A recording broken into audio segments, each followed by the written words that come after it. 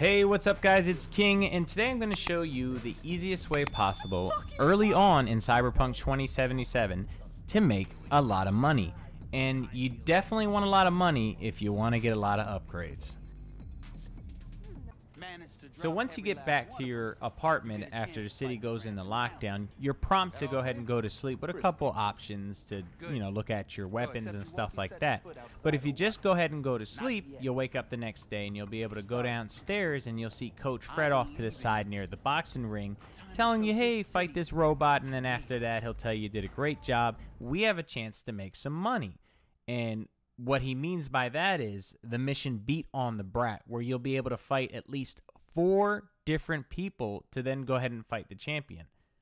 Now, I advise you to make as much money as you can before you do this mission, because you have the option to bet more money on the fight, which means you can double what you make. So if I have 10,000 saved up, I double the money on the fight. Now I have 20 grand. It is the fastest way possible to make a bunch of extra money in this game early on. This will be the only Beat on the Brat mission that is available to you until the lockdown is lifted, so you want to make sure you leave this for last. I'm sure later on in the game when it is lifted, you have access to the other fighters. You can still do this and make a bunch of extra money by betting more money, but this is probably going to be the easiest fight you get because it is the first fight. So you want to do missions like Psycho Killer, which offers a lot of extra gear and good money. And there's other missions too, so you can rack all that money up and then double down when you do that fight.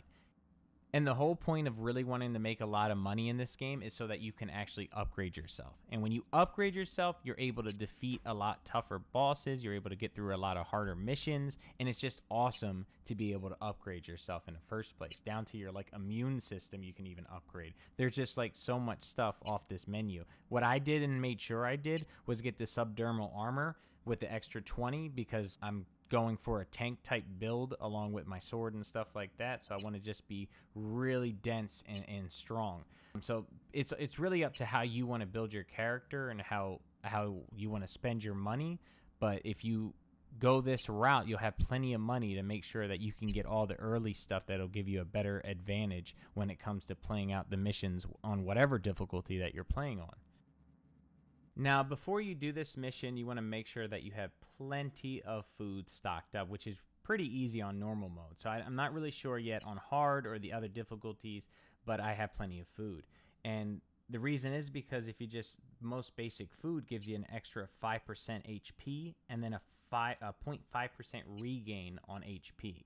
And then your water or your drink supply gives you 10% stamina and then a 50% stamina regain over time. And this is all with for 400 and something seconds. The fight shouldn't last that long, so you want to make sure that you have these so that it's giving you that extra advantage as well.